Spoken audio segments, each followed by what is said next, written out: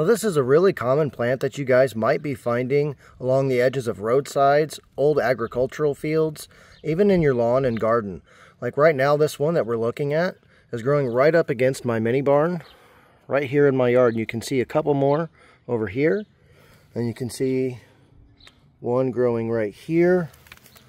And then if we look over here, we can actually see some more growing in this old torn up raised bed. Now this is an incredibly easy plant to identify, and some people will confuse this from a distance with Wintercress. However, if you look really closely, we're going to notice these flowers are not only a little bit more numerous than Wintercress, but their petals are also a lot more numerous. If we look at these flowers, we're going to count anywhere from 15 to 20 petals per flower, and the flowers are kind of growing in like a radiant disc, kind of like what you would expect in like a dandelion sort of situation where the flowers are radiant around. So these are really, really easy to identify. Now let's take a closer look at this. Whenever we look up close, we're going to see all these little flower buds. You can see all these little flower buds coming out here at the top and all these mess of flowers. And each plant can actually produce, each butterweed plant can actually produce dozens and dozens, if not over 100 flowers per plant, as we can see here just on, as we can see here just on these two. This one back here is a different one. We can see on these here all of these flowers, and if we go down the plant, we'll actually notice in the, we'll actually notice in the nodes more flower buds will start to come out. And we can see this stem coming out of the leaf node where the, we can actually see this stem growing out of the leaf node where the leaf petiole joins the main stem, and we're going to see even more flower buds. And this is a very typical feature of butterweed. And now there are several other plants that are called butterweed. So I want you guys to keep that in mind, that not every plant called butterweed is the exact same. Now this plant can grow to varying heights, and the ones that we're looking at in front of us are probably about 3 feet tall, versus this one over here is about 3.5 feet tall. And then we have these little ones growing here that are only maybe about 1 foot to 1.5 feet tall. So there's going to be a lot of variation in height in your butterweed. And some are also going to have variation in how far the leaves are spaced out. We can see on these, the leaves are actually a little bit more spaced out, versus on these, the leaves are a little bit more dense in the way that they're growing. So let's take a look at the growth form of these leaves. If we get down towards the bottom of the plant, we're going to notice that the leaves will grow in a basal, rosette, or a circular fashion, as we can see here at the basal leaves. Now these leaves are very deeply notched, and all of the leaves on this plant are deeply notched. However, if we go a little bit up the plant, not only do the leaves get much larger, if we look close, we can see there's actually a little bit of a wing, if you will, like right here, and then right here we can see this little wing growing along the leaf stem. Versus on the basal leaves, we don't really notice that little green wing of the leaves. Now once we get towards the top of the plant, we're going to notice a little bit more different of a leaf shape. They're still very deeply notched, but not as deeply notched as the lower leaves. And this is literally right underneath the very top of the flowers here.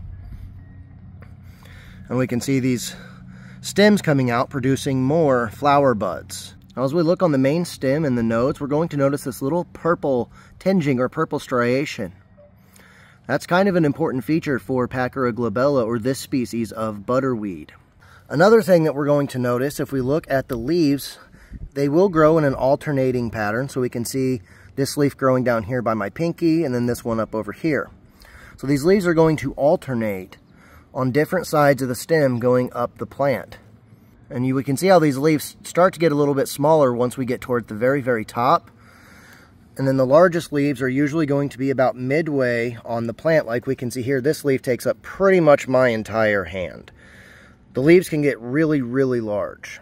Another thing we're going to notice about the leaves is that they are somewhat toothed, though they're not serrated like you would expect to see on something like a nettle, or they're also not as deeply toothed like you would see on like a Wintercress species. And if we go down the plant, you can see again what I'm talking about, these very shallow teeth growing along the margins of the leaves. Now the stem of butterweed is round, green, and it feels kind of stiff, but you squish it, it does have a bit of give to it because the inside of the stem is hollow. This is one of the main methods of this plant to transport water and nutrients up and down the plant so that way it can distribute the nutrients evenly. Also, if we look at the stem, we can see that it does have these very deep notches or grooves running lengthwise down the entire stem. And this is another key feature of Packera glabella that separates it from a few other butterweed species. Now again, this is a really easy plant to identify, and something to keep in mind is this plant is poisonous. It's poisonous to not only humans but also livestock as well. So this is something that you kind of want to keep in mind, like if you have a farm or a homestead, then you definitely want to make sure that your animals aren't eating this plant because it can actually cause symptoms of poisoning. This plant does have some medicinal uses, but I'm not going to talk about those because it's a little too dangerous for me to cover those, and I'm also not terribly familiar with its medicinal uses.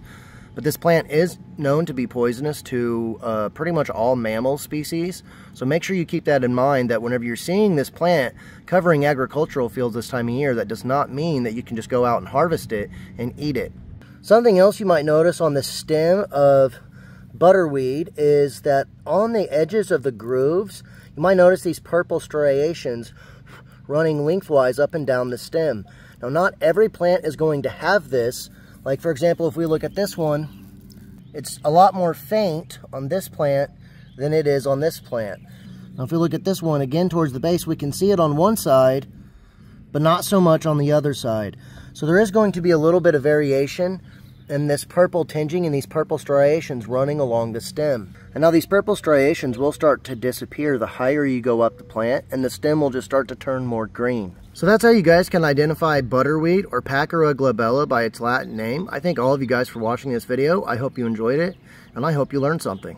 If you want to learn more about wild, edible, or medicinal plants, please make sure to subscribe.